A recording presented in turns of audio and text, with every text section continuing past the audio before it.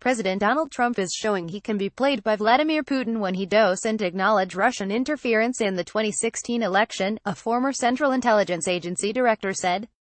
"I think he's giving Putin a pass," John Brennan, CIA director under President Barack Obama, said Sunday on CNN's State of the Union.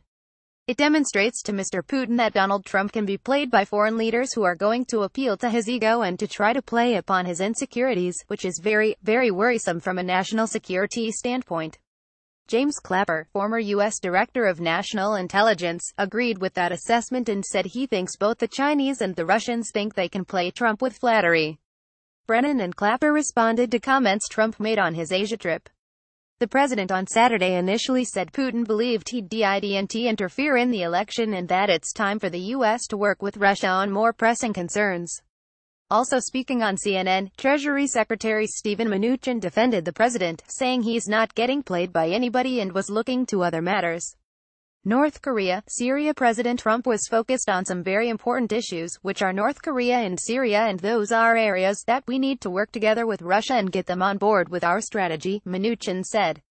Separately, on CBS News' Face the Nation, Mnuchin said nobody thinks Russian activities had any impact on the election.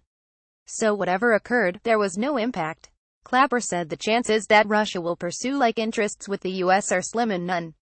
He said the threat Russia poses to the U.S. and its democracy is manifest and obvious, and that to say otherwise is astounding, and in fact, poses a peril to the country. The Russians do not harbor good intentions toward the United States, and there shouldn't be any illusions or any ambiguity about that, and our president fosters that ambiguity, Clapper said. Speaking to reporters aboard Air Force One on Saturday, Trump called Clapper and Brennan, along with former FBI Director James Comey, political hacks, and added that Comey was proven now to be a liar and he's proven to be a leaker. Brennan responded on CNN by saying, "Considering the source of the criticism, I consider that criticism a badge of honor."